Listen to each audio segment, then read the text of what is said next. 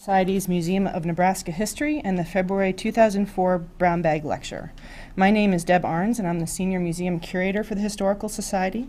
Today's program is Public Art, A Blessing and a Curse by Suzanne Wise. And Suzanne is the Executive Director of the Nebraska Arts Council. As Executive Director, she's the agency's CEO and represents the Nebraska Arts Council at the state, regional, and national level in a variety of ways. She works with the Nebraska Arts Council to implement agency goals and objectives and responds to the needs of the state's arts community through financial support, services, and advocacy. Suzanne also works with the Nebraska Cultural Endowment in developing financial resources for the arts and humanities. Prior to becoming director, she served the Arts Council staff for 14 years and managed the state's public art program and artist fellowship program in addition to working on special projects. She has a master's degree in art history from the University of Kansas and has held curatorial positions at Sheldon Art Gallery in Lincoln, Joslin Art Museum in Omaha, and Northwestern University's Block Gallery in Evanston, Illinois. In addition, she has taught art history at UNL, UNO, and Creighton University. Suzanne has served on the boards of the Lincoln Arts Council, the Mary Ross Film Theater, and the Art Committee of the Lincoln-Lancaster County Building Commission. In 1998, she was awarded an Outstanding Alumni Achievement Award from the UNL Hickson Lead College of Fine and Performing Arts by the College Alumni Board of Directors. Please join me in welcoming Suzanne Wise.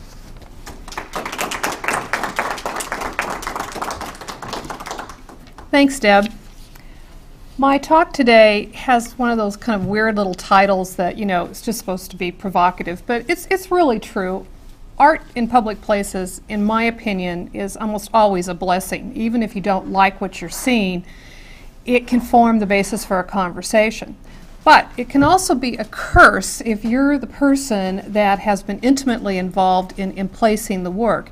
And a lot of this has to do with the whole process that you go through when you try to put up a work of public art. So my lecture today is really going to be initially an overview of the types of public art, because it's pretty broad-ranging actually. The functions, that's the kind of feel-good part, and then I'd like to give you 4 case studies of public art where this indeed, a blessing and a curse, comes into play. So these are the areas that I'm going to be addressing today. The 4 main types of public art, I think the most traditional is the monument. And here's one of the most obvious of those. It's the Statue of Liberty. I know when you walked in today, you were confronted almost immediately with Lee Lowry's Sower, even though we don't see the Sower on the same eye level as you see when you walked in today. That also is a monument, and monuments tend to have a kind of, they become almost stereotypical, have a kind of universality. They come to symbolize a nation, symbolize an ideal, and that is one type. Another type is what we refer to as building enhancement, and here's a simple, very local variety of that, and I always view the state capitol in total as a work of art, and it's full of building enhancements. And the nice thing about the Nebraska State Capitol is virtually everywhere you turn, either on the exterior or the interior, you're going to find these types of enhancement. And what's particularly important about the Nebraska State Capitol is it's all been very carefully thought out. Most of the images, even when they're decorative in a way, they also have iconographic significance. And certainly in the case of a Great Plains state, the buffalo is indeed an iconographic symbol. Here's another example of the type of building enhancement that is going on today in a more contemporary way. This is a neon and sound installation that was installed in Albuquerque, New Mexico, that connects the plaza with the convention center. And it's really more of an environmental piece as opposed to a piece that is more traditional in terms of like a building relief or something of that nature. And we're seeing more and more of this. And interestingly enough, as I go through the slides, I want you to note how many of the examples I'm selecting are from Western states. The West, particularly Arizona and parts of California, have really looked at public art in a very serious way. Most major communities in the Western states have public art commissions and have a very civic interest in public art. In the East, of course, it's a really more traditional, because the East was settled so much earlier than the West, and so public art in the East tends to be like the monument in the plaza. In the Midwest, it's kind of a mixed bag, and I think as I make these remarks today, and as you're walking back to your workplace or driving home, think about Lincoln and think about where Lincoln kind of stands on this issue. You know, do we integrate art into the entire civic structure of our community, or don't we, or is it kind of a mixed bag? Site enhancement. The piece that we just looked at, in a way, is site enhancement, but I'm referring really more to taking an environment in its totality and using art as a way of enhancing that environment. And of course, this piece is in Portland, a variety of pieces that are enhancing a park. We have several examples in Lincoln, if you think about it, and also if you think about the Sheldon Sculpture Garden as site enhancement for the University of Nebraska campus, that's an excellent example as well. And again, when you look at the artwork, think about how it is sited, what that relationship is between the work of art and the environment around it. Here's another very famous example by the artist Jody Pinto. This was a street widening project in Phoenix, and this goes back to my earlier reference about community public art programs. In the city of Phoenix, virtually every public work project has an art component to it. And in this case, there was a rerouting of the street system, and it created an area that they thought would be perfect for enhancement. And as you can see, the artist has created a nice little pocket park. And the artist was involved in all aspects of this creation, which goes from the landscaping to the pavement to the benches and its overall design. And then finally, we have temporary installations. And I apologize, some of these slides I pulled off of the web at the last minute, and they're not very clear. I don't think people are, they're familiar with the Chicago cows, and certainly we can talk about Tour de Lincoln, but this phenomena has been big all over the place. I just came back from during the Big Fish temporary installations that are going to go up in Fremont in a couple of months. And because Charles Schulz is originally from St. Paul decided rather than cows, they were going to have big Snoopies. So I think, like the Tour de Lincoln, it really helps you think about what does this mean. And I would argue that even though Snoopy is a much loved character, to enhance Snoopy isn't quite the same as enhancing perhaps the bicycles. I mean, I think that there was a lot more variety that could be done with the bicycles. And I also think that the comment of this really becomes more of a craft project. The object is there. The artist is asked to enhance the object as opposed to the artist coming up with the object itself, certainly comes into play. But I am the first to cheer on a community to do any sort of temporary exhibition. Just the dialogue alone is worth the price of admission. So you can see public art can function in a variety of ways, and I've just simply listed them here because I'm not going to really talk about this issue. It makes an area alive. It helps you define the space. It can be a design solution, such as we saw with the Jody Pinto. It can be economic development. I think that there are a variety of situations where visitors to a community come specifically to be part of the arts experience in that community. And I think of public sculpture parks that are a destination, and I'd like to argue that probably Sheldon falls into that category. Certainly the sculpture garden around the Walker Art Center in Minneapolis is another one. Battery Park in New York City. Chicago, just walking around the downtown area with your little public art map. It really becomes part of the destination that the visitor does when they come to the community. And finally, the one area that I'm going to really talk about today is art as a community building entity. The art itself can help provide the context for community life and identity.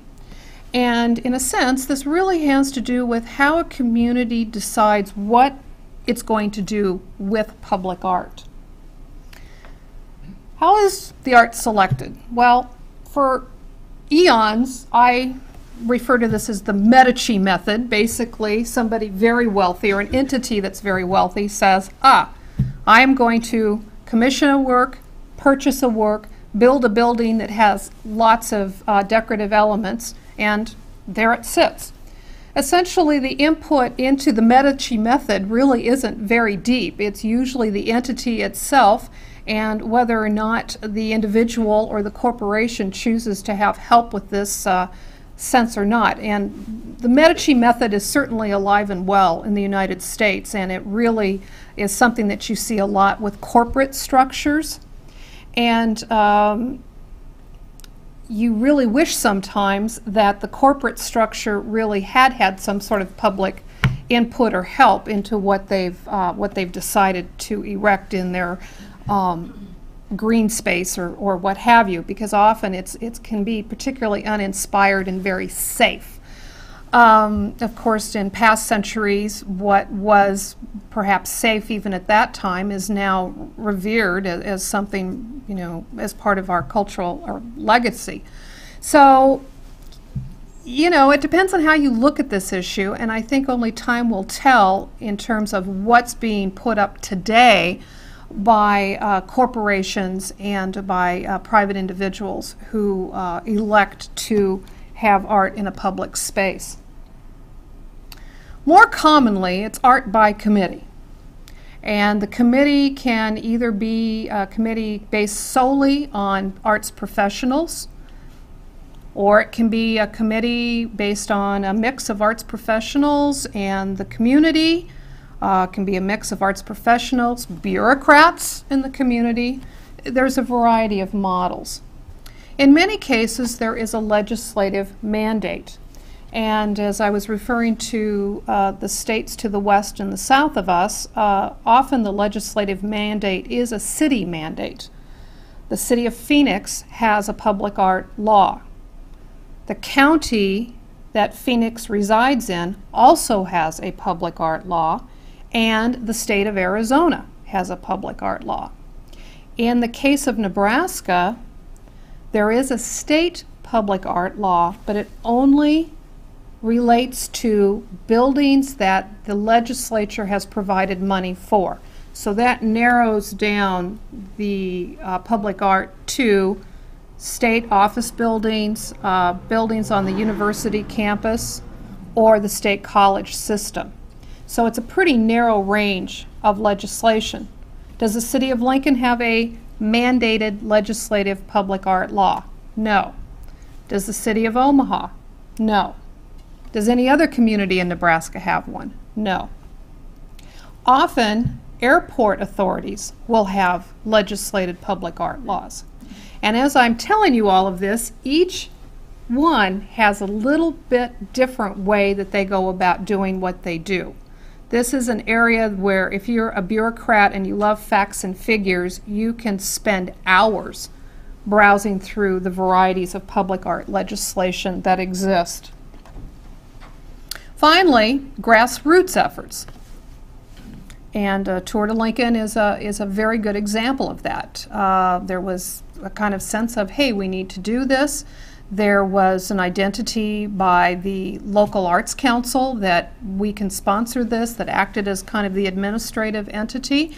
And it was a really committed group of citizens and artists that suggested that this is what needed to happen.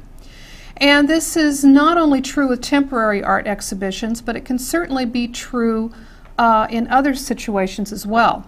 I'm currently acting as an advisor to the Quest Center in Omaha. That particular structure did not have an art component. There was a lot of concern on the part of the community that Omaha was making this huge investment in a world-class convention center, but it was going to be rather devoid of any sort of enhancement that helped define it beyond being the building itself. And the powers that be kind of listened to that. And so there has now been a process that's been initiated that we hope will place public art, both privately purchased or commissioned, temporary installations, and maybe some other methodology. We're not sure at this point. But that's happening, and that really was something that was a grassroots effort, not something that was mandated or dictated by the legislature, or indeed going back to the Medici method, when the desire to have a convention center came about. There was not at that point a conversation about whether or not art should be part of that. So the case studies I'd like to share with you today, a couple I think are going to be fairly well known to you.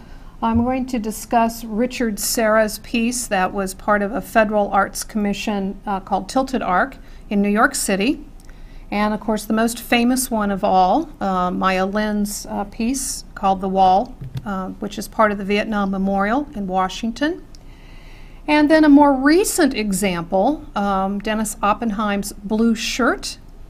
And then finally, I'm going to end up with a piece of controversy in Nebraska, which was one of the very last public art pieces that I administered for the Nebraska Arts Council before moving into this position. Tilted Arc. If you Google Tilted Arc, you will find page after page after page of commentary about this particular piece and about what happened to it and why. This was commissioned as part of the Art and Architectures program for the General Services Administration, the GSA. The federal government does have a public art program, and as a matter of fact, there is a piece of public art across the street, and there are several in Omaha. There are now 2 federal buildings in Omaha, and each either has a piece that was commissioned through this program or will have shortly. This particular work was selected by a committee to be put in what's called the Federal Plaza, which is in Lower Manhattan. Richard Serra, an artist who, there's a piece on campus here, is a well-known, highly renowned sculptor, American sculptor. And the 1981, when this piece was installed, certainly had that reputation as he does today. The committee for this kind of work usually consists of the bureaucrats from the federal government, some local arts experts, usually curators, museum directors, critics on occasion, and what we call the client. In other words, people that are going to inhabit the space where the art is going to be. My suspicion, as we look back on this, is that this committee was just so overwhelmed, being not only a project that was in New York, but also a project that was really close to where a lot of blue chip artists live, that the range of possibilities for this was just overwhelming, and I suspect it was very difficult for them to narrow down to something that they felt would enhance the space. And when Richard Serra made his talk when he was a finalist, he talked about the piece that you're seeing here, which is it's steel, or it was steel. It's 12 feet high, and it's roughly 120 feet long. It's very consistent with the type of work he does, where he works with large sheets of steel. What he said to the committee was, I'm viewing this entire plaza, and I'm trying to make a reaction in a viewer's mind to what this plaza is all about. In other words, I'm going to put this steel curtain in, and it's going to, because its material is very different, as you can see from the decorative paving that is beneath it, or even the structures that are around it. I want the viewer to walk into this plaza and see the contrast between the work and the rest of the environment. And as they walk along the work, because remember it's tilted arc, it's curved. So as you walk along the work, your viewpoint changes as you walk. Well, as I'm telling you this, it all sounds very reasonable, and indeed, if you were going to do an installation in a large gallery or in a more controlled environment, what an excellent idea. What the committee didn't count on, and the artist didn't either, although I'll read you in a second what the artist has to say about this idea, what the committee didn't count on when they awarded him the commission, put the work up, was that what this piece did was block what the public viewed as their cow path between the federal building and the hot dog stand. Simple as that. The plaza was being constantly crisscrossed with pedestrians.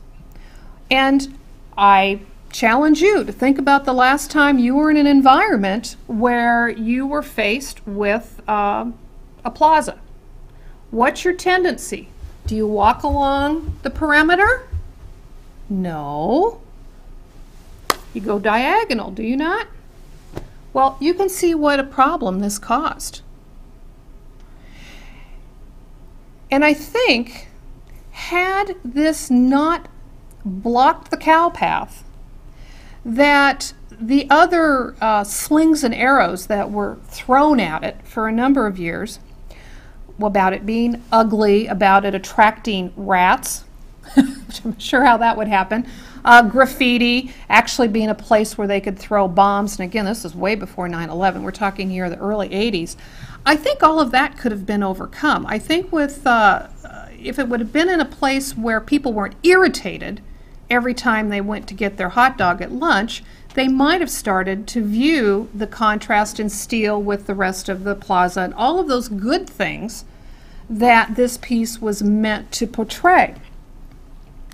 Let me read to you what the artist says about the work when he initially put it up.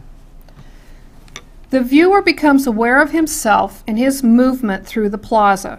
As he moves, the sculpture changes. Contraction and expansion of the sculpture result from the viewer's movement. Step by step, the perception not only of the sculpture, but of the entire environment changes. As I mentioned, very logical thing to have.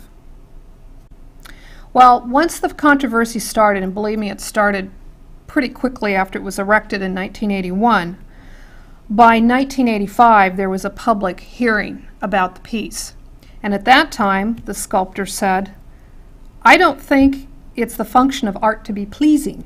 Art is not democratic, and it's not for the people.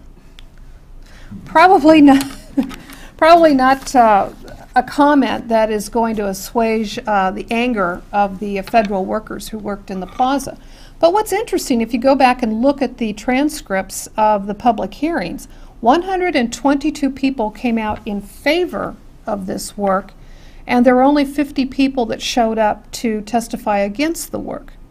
Now, one could argue that perhaps the average Joe, the average federal worker, felt that they would be intimidated to go in and know that they would be across the aisle from the director of the Museum of Modern Art. That might have been part of it. But nevertheless, after all the testimony was heard, it was ruled that the piece should be removed. And indeed, the piece was removed, interestingly, in the dead of night. In 1989, a federal work crew came in, cut the piece in three, and hauled it off. Now that starts a whole other round of issues which has to do with artistic integrity. It has to do with the artist's role in this. Again, there's a federal ruling about this that says that, you know, the piece belongs to the federal government and therefore they can do with it what they like. And since then, there has been a lot of looking at federal legislation and state legislation in terms of what the artist's right is to a work of art, even though it is no longer under his or her jurisdiction. At the same time, the Tilted Arc was being erected. This was also being erected in Washington, D.C. And the process was just a little different. I mean, this was, in a sense, a federal project, but it didn't fall under the auspices of the Public Works Administration. So the manner in which it was selected was a little different. There was a site that was set aside by the Park Service on the Mall in Washington for a memorial from the Vietnam conflict. And again, a blue ribbon panel was selected to look at all of the submissions to see just exactly what was there. And as you probably all know the story, a 21-year-old Yale architecture student named Maya Lin submitted a proposal which basically suggested that a highly polished granite wall be placed, be sited on a kind of a knoll. And I chose this picture so if you've not been there, so that you understand that the back side of the wall is actually kind of the side of the cliff, as it were, the side of the hill, and that if you walk to the memorial from that side, you do not see it. In other words, you cannot see this piece unless you walk around to the side or you're coming from the other direction, and you still have a gradual slope down. So it's really more than just a polished wall with names on it. It really is very site-specific, or it's a manipulation of this site that has to do with a variety of allusions to war. You know, digging a trench, digging a grave. All of those ideas are really part and parcel of what this is about. And I think in this case, just like in the case with the Tilted Arc, the professionals on the panel immediately recognized what a significant change this would be in what the public viewed as memorial war sculpture. And as you leave today, I encourage you to look at the little exhibition that, as I understand, is coming down this afternoon. There are a number of panels that have to do with war memorials. And I can't stress to you enough how this work from 1981, even though it's very ubiquitous today, in 1981 radically changed how we view memorial sculpture for war. And a lot of the examples of previous memorials are out in the exhibition. And indeed, if you go through Nebraska, you'll find Civil War monuments in a number of cemeteries across the state. There's a particularly nice example of I think it's a 3-war or 4-war memorial that is in Antelope Park. And that is what the public really thought of when they thought of memorial war sculpture. Well, as you know the story, when the announcement of the commission hit the press, immediate outcry. And it just kept on. And fortunately, the piece persevered and got built. The charge of this public outcry was led by Illinois Representative Henry Hyde and the political pundit Pat Buchanan, and just kept going at a fever pitch until finally Ross Perot, the Texas businessman who would later then run for the presidency, put up a kind of seed money to have another work erected, which is Frederick Hart's 3 servicemen statue. And note the date, 1984. So you see it was a very short period when you think that this had to be done a lot with public donation.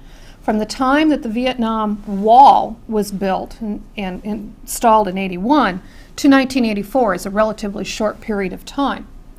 As you all know, the irony of this is when you visit the site, the activity is at the wall. When you think about the memorial, you think of the wall.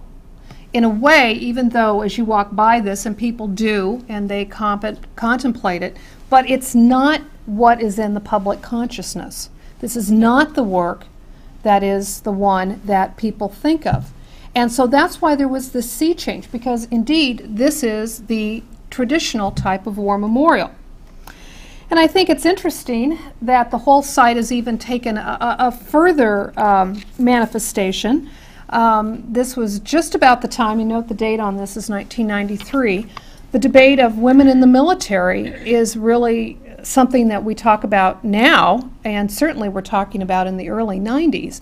And so there was a movement afoot about, hey, wait a second, you know, there were women in the military in Vietnam. There were women that did other functions to support the effort in Vietnam. They should be part of this too.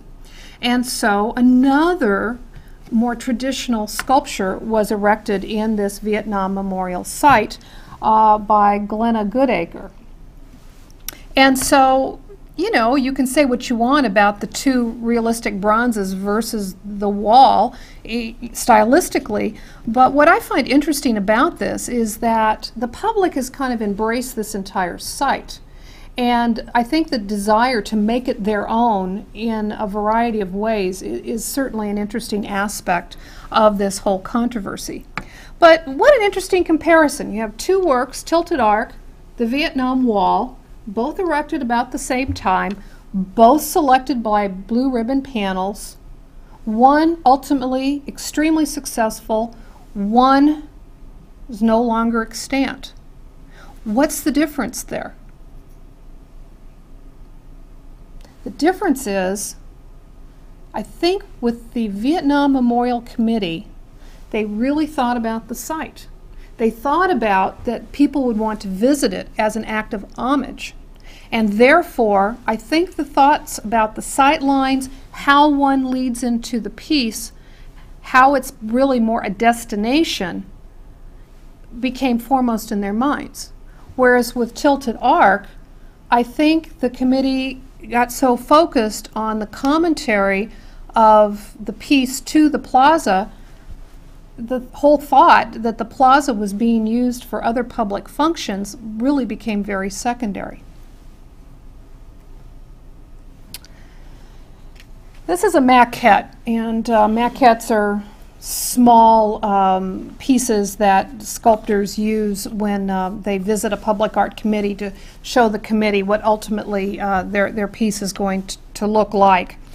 And this maquette, and again I apologize for it being a little fuzzy, it's by Dennis Oppenheim, a sculptor. And there's a Dennis Oppenheim major work in Lincoln, as a matter of fact, in a private collection. And this work was commissioned for the Milwaukee Airport, the Mitchell Airport in Milwaukee. And it was meant to enhance a parking garage, multi-storied parking garage that was basically, as you can see behind it there, just a big glass and steel box. And what the sculptor proposed was a 34-foot high sculpture fabricated out of transparent acrylic, plastic, that was in an aluminum frame that would be mounted on the side of the parking structure. And it's titled Blue Shirt. And, you know, kind of an, I think, very interesting piece of if you want to use the term pop art, because this is not really like a lot of what else Dennis Oppenheim does, and I'll show you another example in a second. But nevertheless, I think it's a very interesting piece. If you're not familiar with the controversy, do you have any idea what the controversy was about on this and why this is, I'm showing you a maquette instead of the finished work? Milwaukee is a town that is blue collar, absolutely. And what happened in this case is that the good citizens of Milwaukee just didn't see themselves as blue collar any longer. they like to see themselves as progressive, as high-tech, as all of those things that they always look down the lake at Chicago. They're always kind of like the poor cousin of Chicago. And they really started coming into their own. They had a renovation of their museum, their art museum, a renovation of their lakefront. Milwaukee's kind of a happening place. And the notion that the sculptor would take them and drag them back to their blue-collar roots really didn't sit well with the local press. And as you know, these things get really hyped up on talk radio and really became the big issue.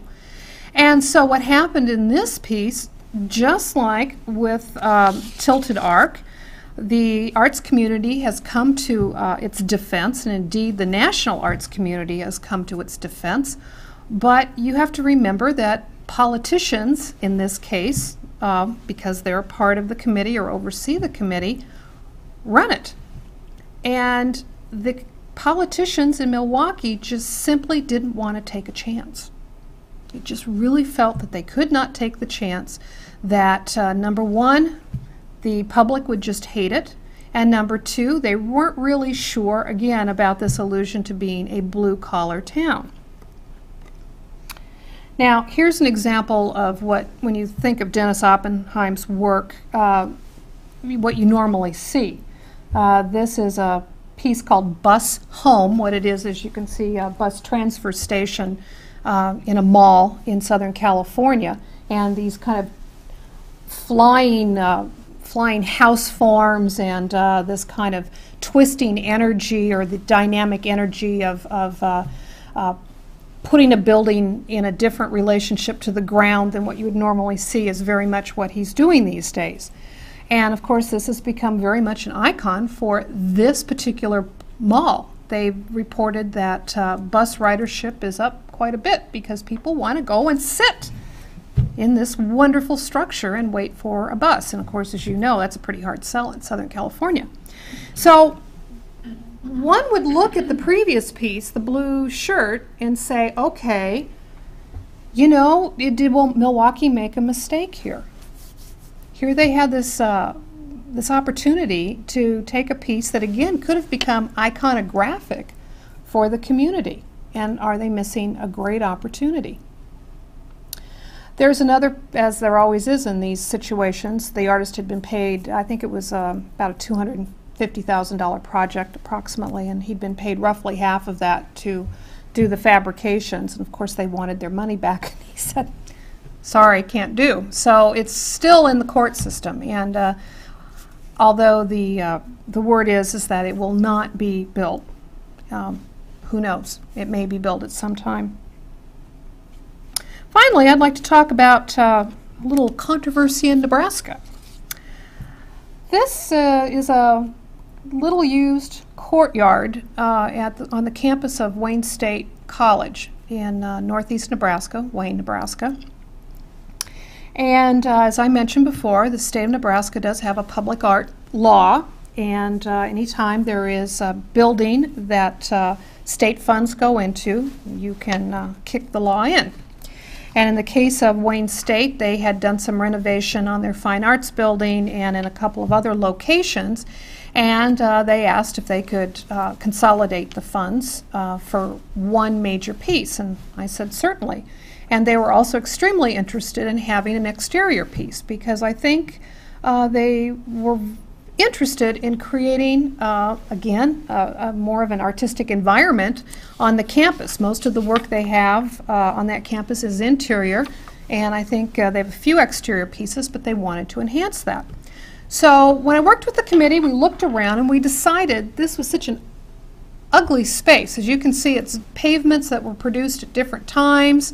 There really isn't a sense that this is a public walkway, and indeed it is a public walkway. Students do use it to go diagonally, hence that idea of the cow path again. And so we thought, well, let's put out the call for works that could enhance this space. And the work that we commissioned was a piece by an artist, Zoran, he uses just his last name, who's Yugoslavian by birth, who lives now in Minneapolis and does a number of public art works in the upper Midwest in particular. His proposal was to create the path, and he wanted to haul in giant granite boulders to make this path.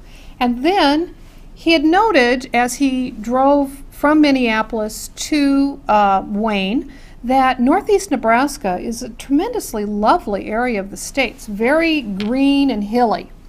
And so he proposed that on either side of these boulders, he wanted to sculpt the grass into hillocks that would echo the hills of northeast Nebraska.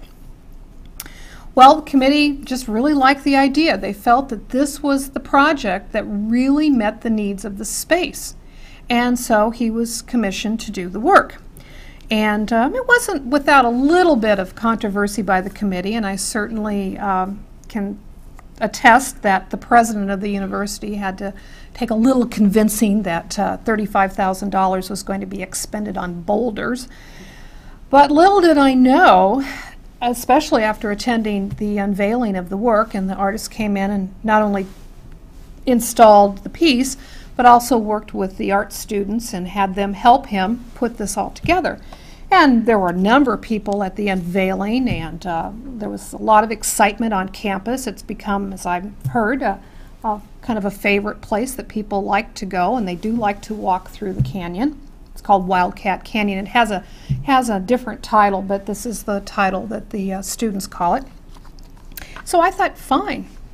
Next thing I know, there is a bill in the legislature that proposes to take Nebraska's 1% for art law from 1% to 0.5%.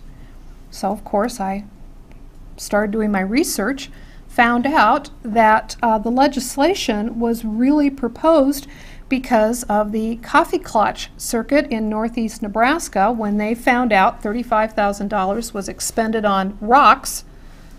The shorthand is, the state's in a budget crisis. Remember, this is installed in about 2002, 2003. State's in a budget crisis. I'm reading in the paper that Wayne State College is being cut, and cut drastically. How can they be spending this kind of money? Well, I think when you boil it down to those statements, you're right. I think everyone would be concerned. What the problem is, and this is often the problem with public art, is that the process, because it is so inclusive, and it does require committees, and it does require working towards all sorts of legislative mandates and also funding streams,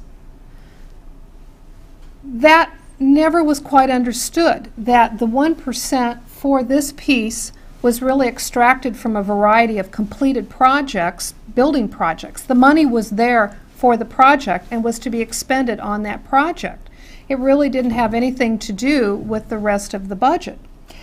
And so that became something that we testified for. I'm pleased to report that the bill has not made its way out of committee. It's still kind of part of the pile of bills that are there, but it hasn't made it out of committee. And I think the case I wanted to make was, you know, when you use state money, it really is dependent on what you have available. And if your economy is slim, you're not doing very much building, therefore there is no money to expend for public art.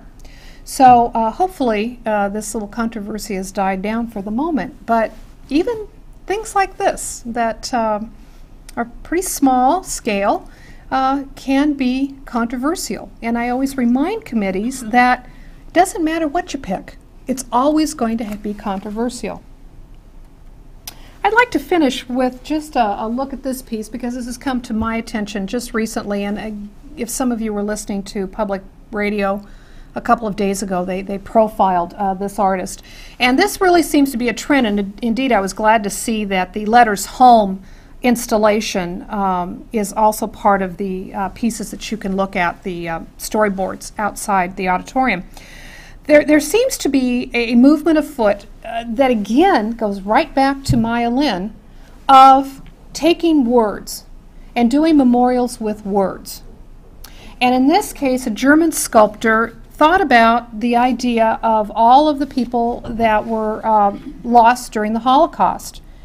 And although there's lots of Holocaust memorials, as you know, and many of them extremely moving, being a German, he thought, well, you know, if I can find out where these people live, I'd like to put something in front of where they lived. And so he's created, and there are thousands of them, all over Germany, little what he calls, and I am not going to try the German because it's very bad and I'll butcher it for all time, but the German it translates into English as stumbling block.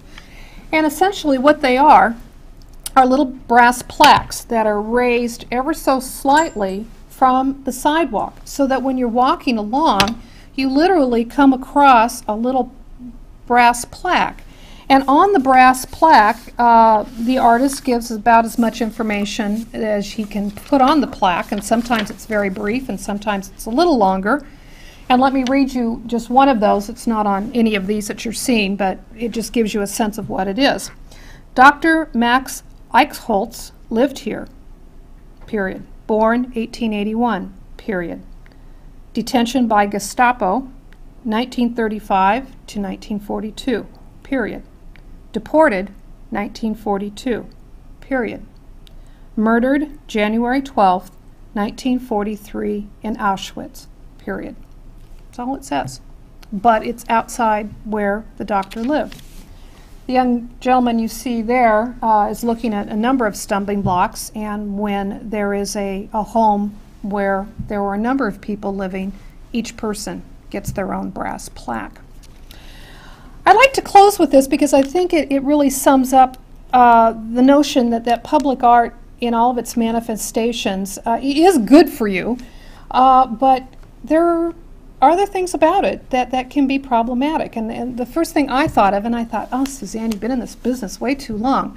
I thought, could we do this in Nebraska, for example? I don't know. There were a couple of lynchings in Omaha. Wouldn't that be something if you had a plaque in front of the home or maybe the location of where that person lived? And the first thing I thought of, the city would never allow it. They would never allow you to not have a smooth sidewalk. So, you know, that's my curse, is that's the sort of thing I think of rather than kind of be in the moment and think about the art and what it represents for all of you. Okay, I've concluded. If you have any questions, I'd be happy to answer them. I have a question. For your Wayne State project, how do you go about finding artists? How do you know of certain artists that you contact, or is there a publication that you put a notice in? How do you find people? The question is, how do you go about finding artists for a project? We all have databases of artists that are interested in projects, and now with the internet being so ubiquitous, a lot of times projects are posted on the web, and so artists know to go periodically to your website to see if there's a project. You write up a call for proposals and say very specifically what it is you're looking for, not the specifics of the work, but you really describe the site and what you hope to accomplish at that site. Send them out, you get back the proposals. The first step is that the committee reviews those and then usually narrows down to a few. I always recommend that you have at least 3 people and bring all 3 people in to give a presentation to the committee and hopefully to a broader audience. I think that give and take with an artist really helps one decide whether or not that's the appropriate work. And that's what happened in this case. Other questions? Do you have a favorite piece in Nebraska of public art? The question is, do I have a favorite piece of public art in Nebraska?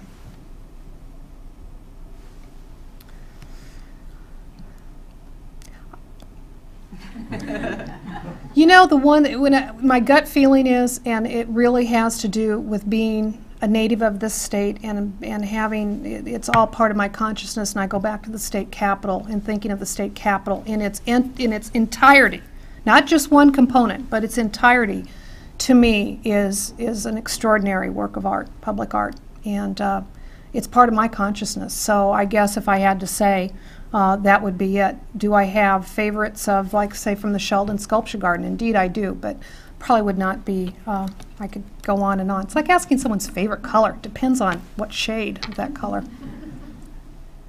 Anything else?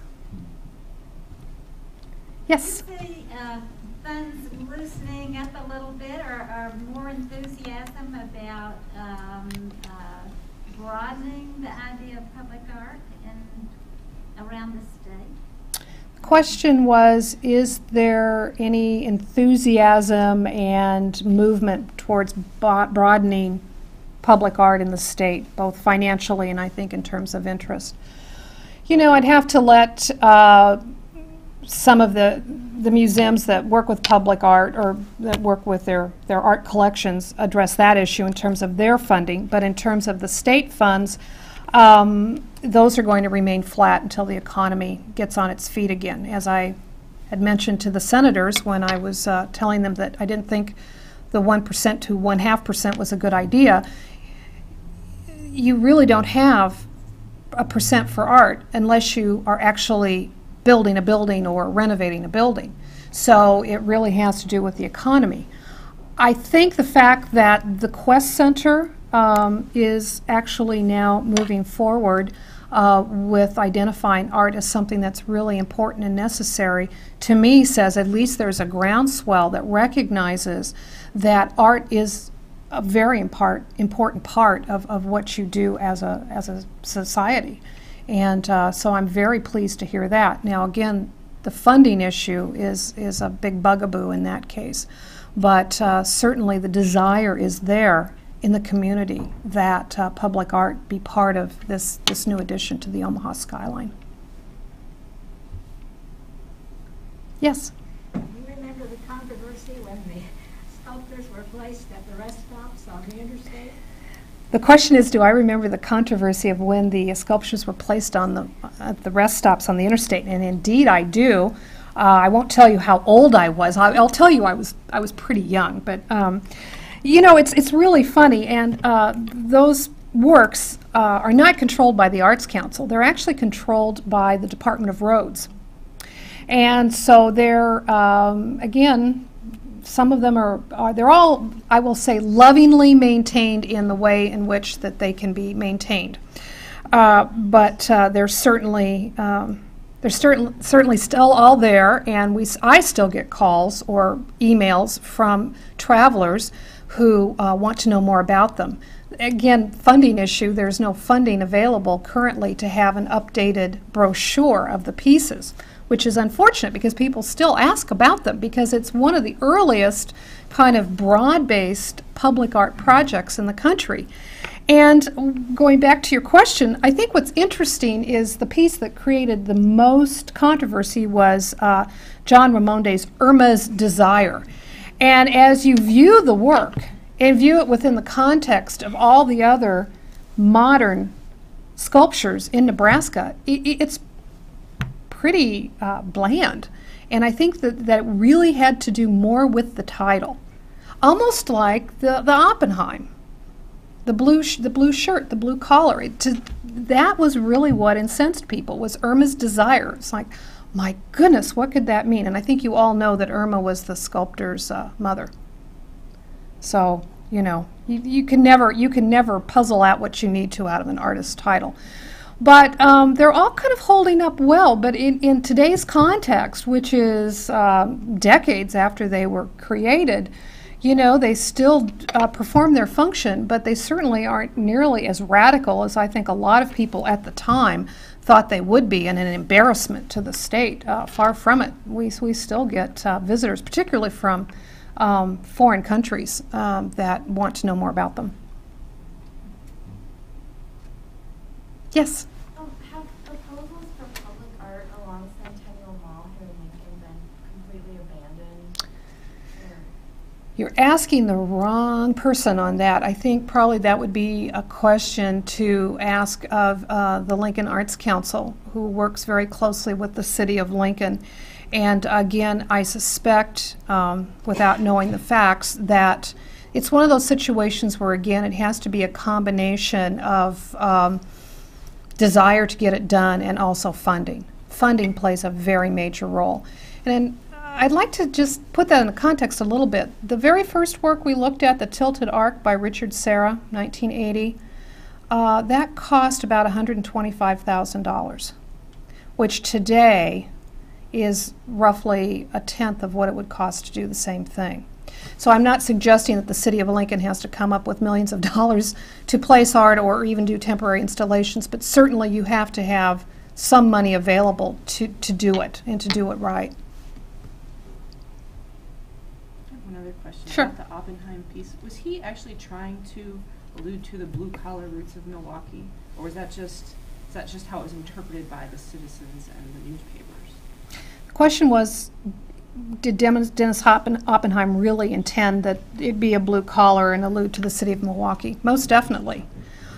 There's another piece, famous piece in Cincinnati by the sculptor Andrew Lester, that he did these columns with flying pigs on them. And the allusion to, because he'd read about the city of Cincinnati, and at one point it was called Porkopolis because of all the pork packing plants. Try that with the microphone on. At any rate, way back in their history, but certainly it was part of Cincinnati's history, and that created a lot of controversy because Cincinnati would have just as soon people forgotten about the Porkopolis. And I think that's what's happened with Milwaukee. Okay. I think we're adjourned. Well, thank you. Thank you.